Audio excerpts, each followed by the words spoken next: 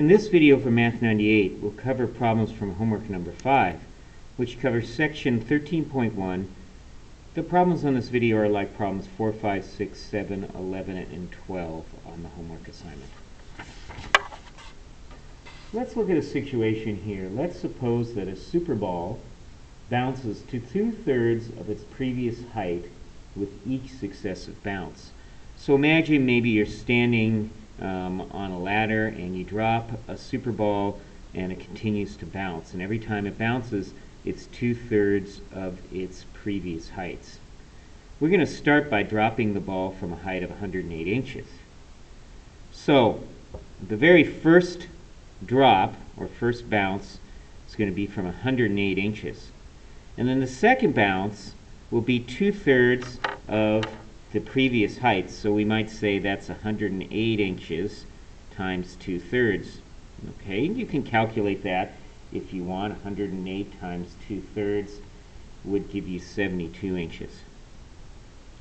And then the next time what we're going to do is we're going to get that 72 and we're going to multiply it by 2/3, and that bounce would be 48 inches. Now, before we can write 48 inches down, I want you to think about this a little. That's really 108 times 2/3 times 2/3. And that equals our 48 inches. And then the next bounce would be 48 inches times 2/3, which should give you 32 inches. Okay. And that's very nice.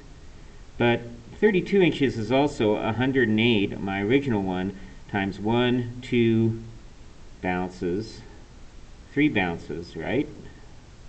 So we have that situation there. And for my fifth bounce, it would be 32 times 2/3, okay? And 32 times 2/3 is going to give you 21 1/3, okay? But I'm not too concerned, again, about that number. That's really 108 times 2/3 times 2/3 times 2/3 times 2/3 times 2/3. So you notice that with the second bounce I multiplied by 2/3 once. With the third bounce I multiplied 108 times 2/3 twice. With the fourth bounce 108 times 2/3, so three times. Fifth bounce 108 times 2/3 4 times. So whatever the sixth would be 108 times 2/3 5 times. And rather than writing 2/3 times 2/3 times 2/3 times 2/3 times 2/3, I'm going to write it like that. Okay, and again, I can figure that out. That's to the 5th power there, make that a little clearer. I can figure that out, but that's not so important to me right now. Let's take a look at a graph of this data. If I let the number of the bounce be the first one and the x-axis, okay, the horizontal axis, so I'm going to go 1, 2, 3, 4, 5, and this goes up quite a bit.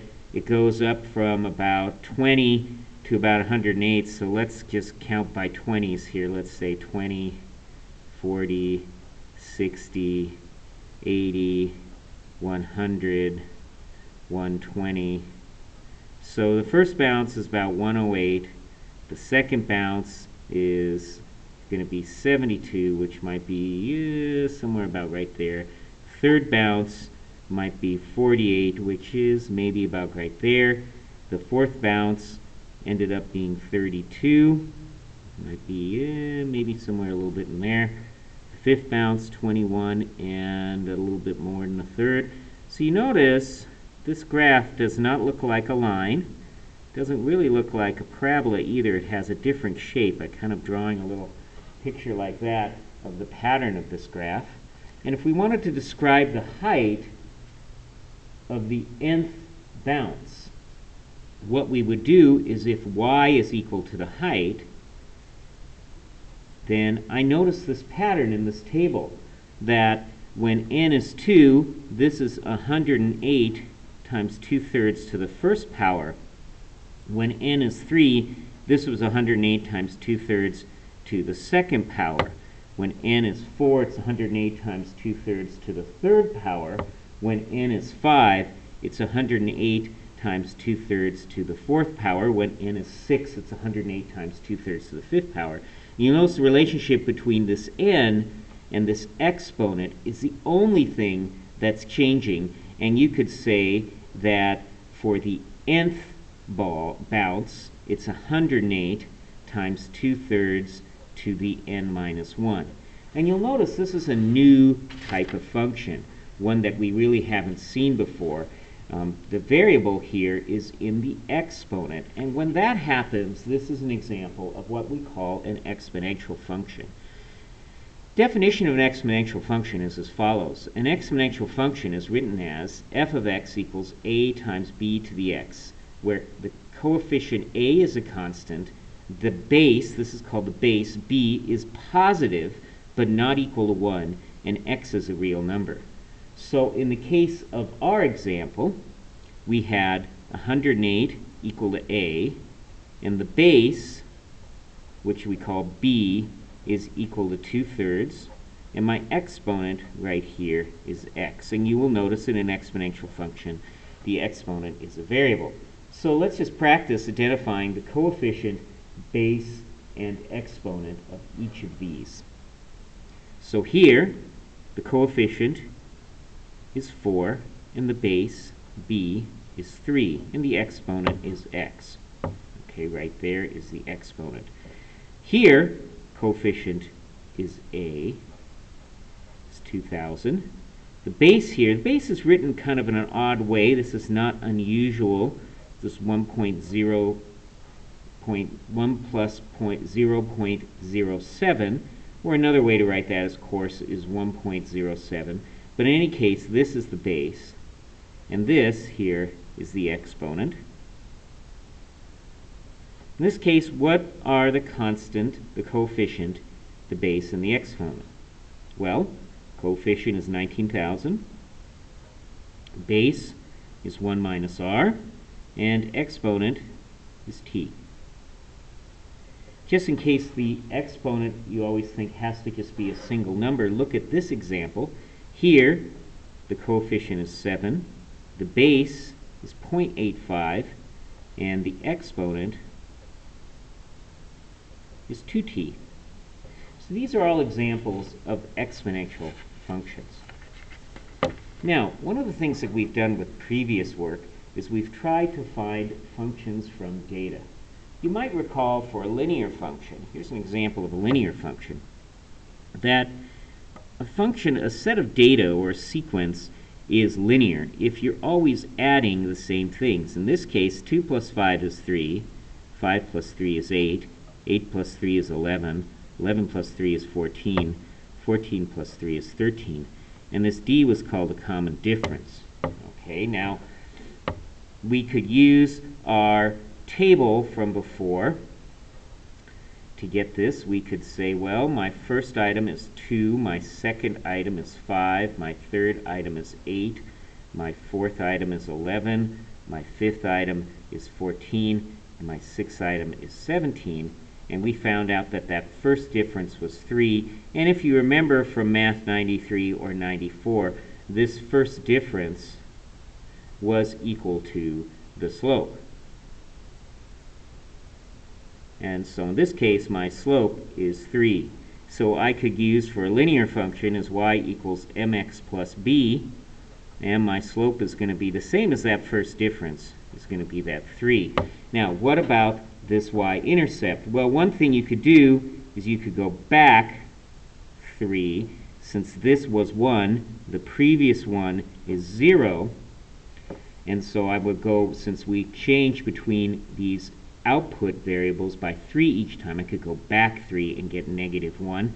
Or, if I choose, I could put in values here for x and y, and I can work on that way. So that's another way that you could kind of do this. So that is an example for a linear function.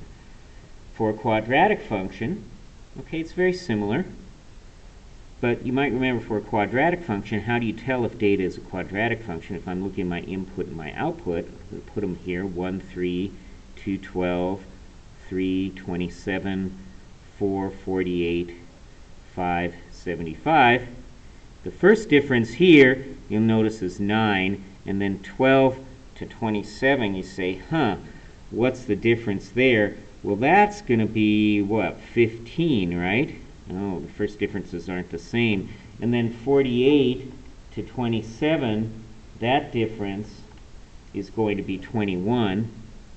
And then 75 minus 48, that difference is 27. But you'll notice the second difference is the same, and this right here is the same, and that tells you that this is quadratic. So you might remember that the second difference being constant tells you that this is quadratic. Now, there was a method we did in Math 94 to do this. You set this equal to 2a, you found the constant, you found b by plugging in a point. But I think it's just as easy, and you certainly could have done this with the linear function too, to use our calculator.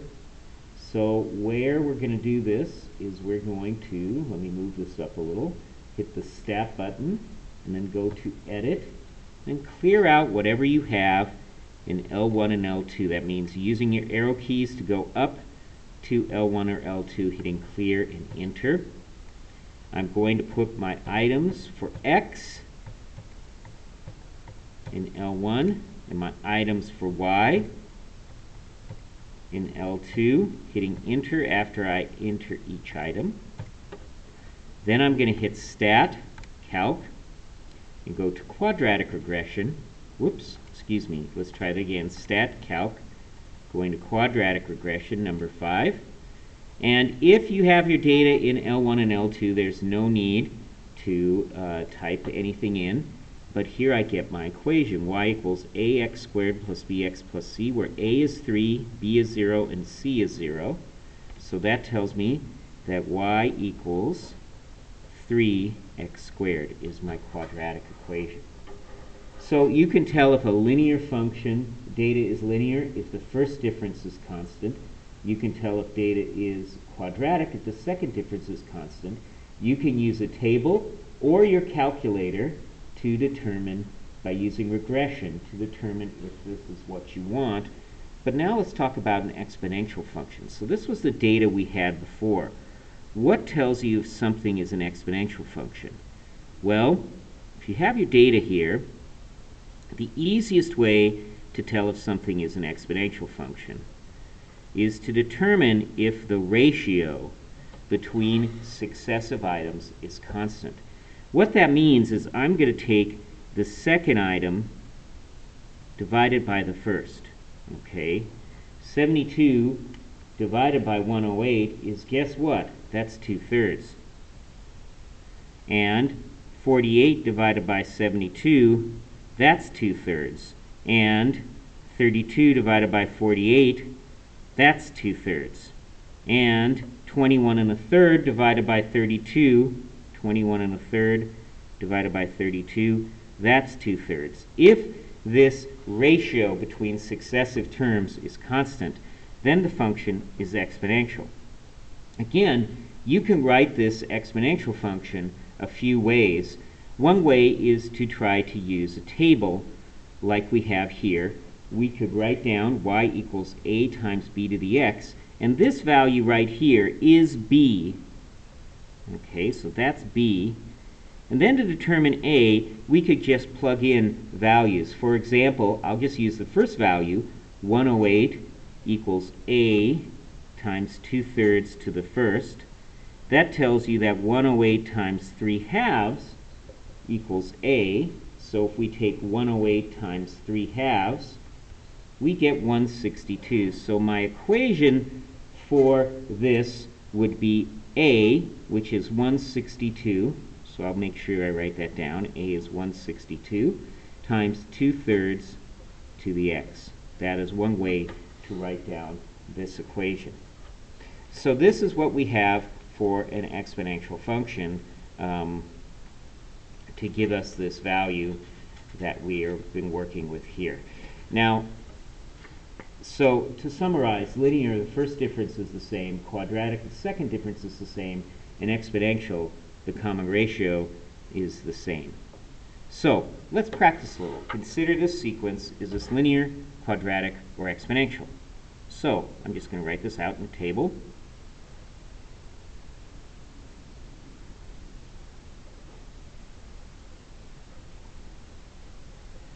So let's check the first differences. This is 8 minus 2 or 6, 18 minus 8 or 10, 32 minus 18, which is 14. So you'll notice the first differences are not the same, so it's not linear. Is it quadratic?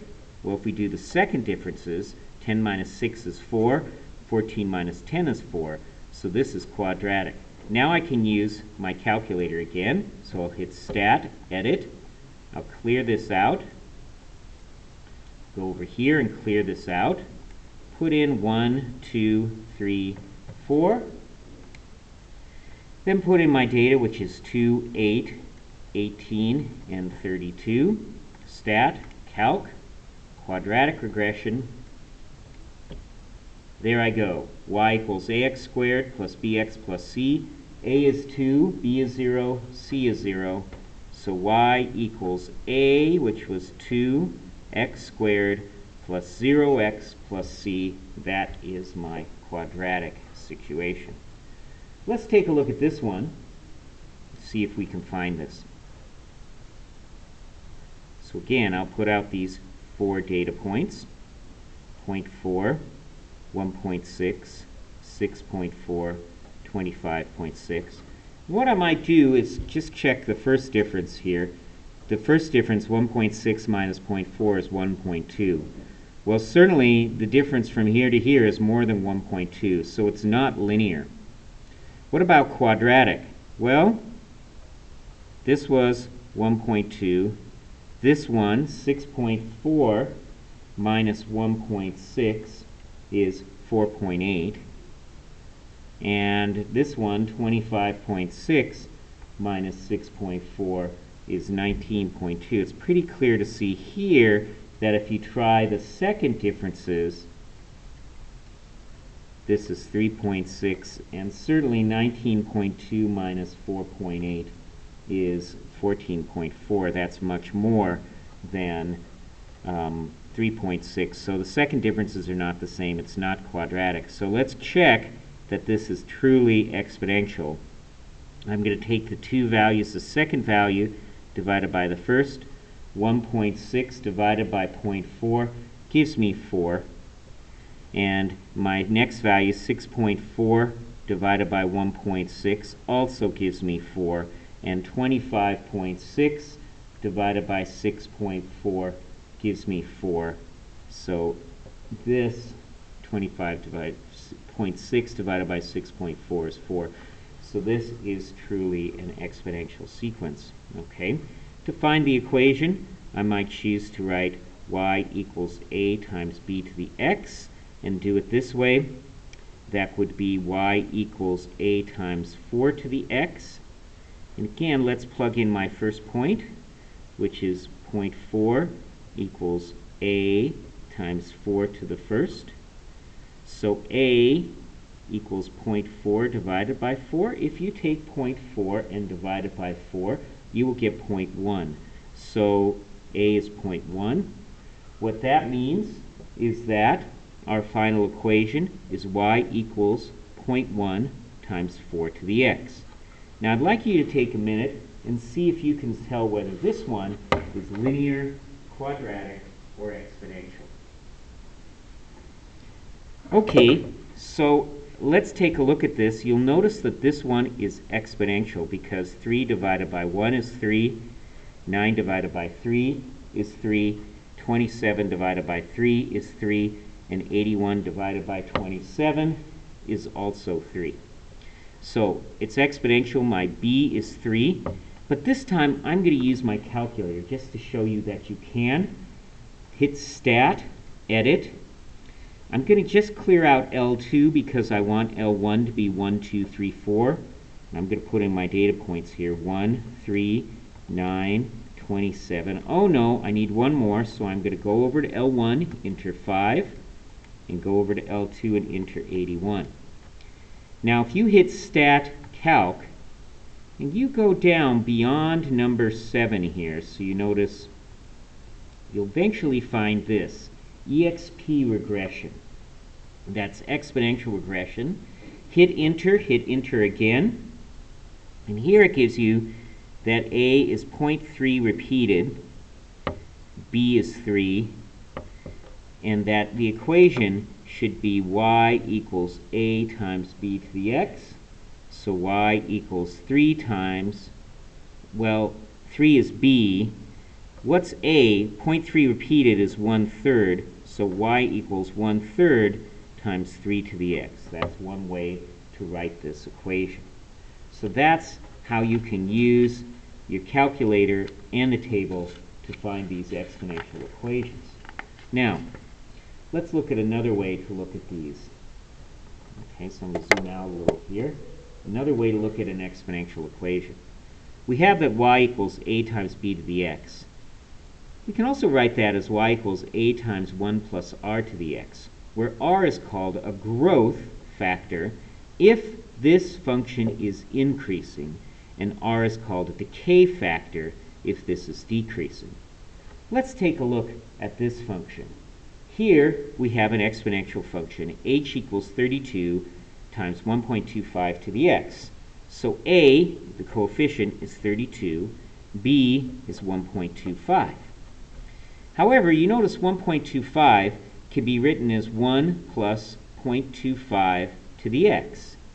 So r here, because this is 1 plus r here is 0.25.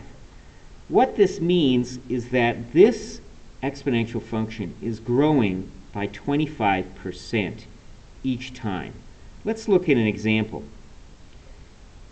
H equals 1, if x equals 1, we have this, 32 times 1.25. So what is 32 times 1.25?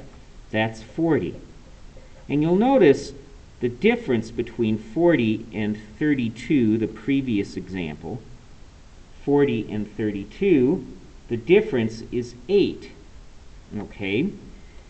Now, if I look at the second one, this where x is 2, 32 times 1.25 squared is 50.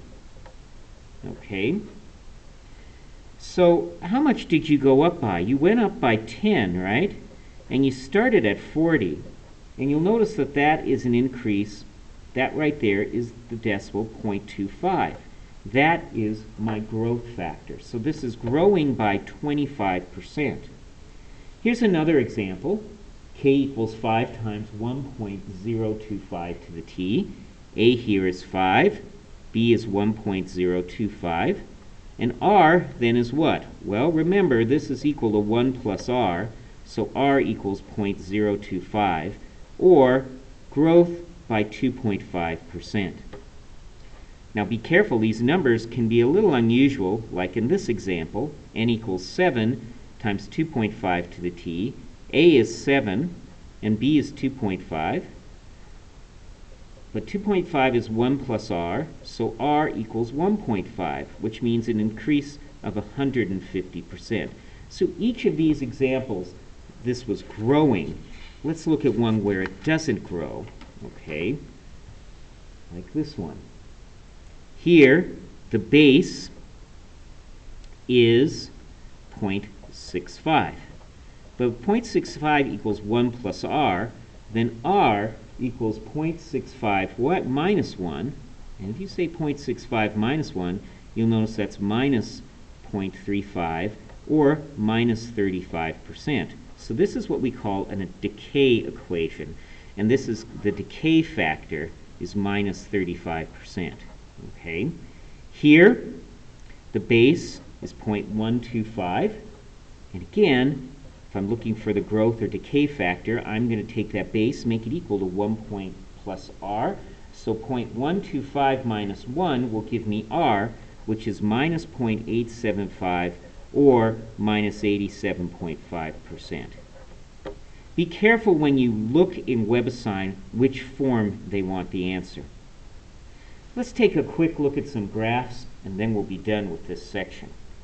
So I'm going to go over to my calculator, And I'm going to attempt to graph these two. So I'm going to put in 10 times 1.25 to the x. This one, I'm going to put in 12 times 2.5 to the x. Okay. And let's make my window just a little bigger on my y. I'll maybe do from -5 to about 20. Okay. Let's count by 2's. So here is 10 times 1.25 to the x. And here is 12 times 2.5 to the x. Notice in both these cases that the base is bigger than 1 and the growth factor r is larger, is positive. So in both of these cases, we would say these functions are increasing or going up as you go from left to right.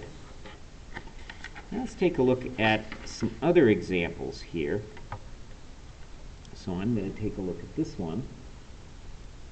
I'm going to clear this out. 8 parentheses 0.75 raised to the x. And this one, 10 parentheses 0.25 raised to the x. And again, let me just check my window. I like my x-axis. My y, this might be a little bit too, well, let's just leave it as is and see what happens when I hit a graph. So here's the first one. And here's the next one. You notice that both of these don't increase but decrease, and notice that the base here is less than 1, and that the growth factor r won't be positive but negative. So to summarize this, we can say that the graph of y equals a times b to the x, if b is greater than 1, increases as we go from left to right. All right, so we would do something along the lines of this. Now you might notice that this point here is also 0a. If I plug in x equals 0, I get a as my output. So here I'm assuming a is positive. And again, if a is positive and I look at a number between 0 and 1, it's going to go through 0a again. And this time it's going to decrease and look like this. And this is the general form of my exponential equation. I hope you have found this video useful.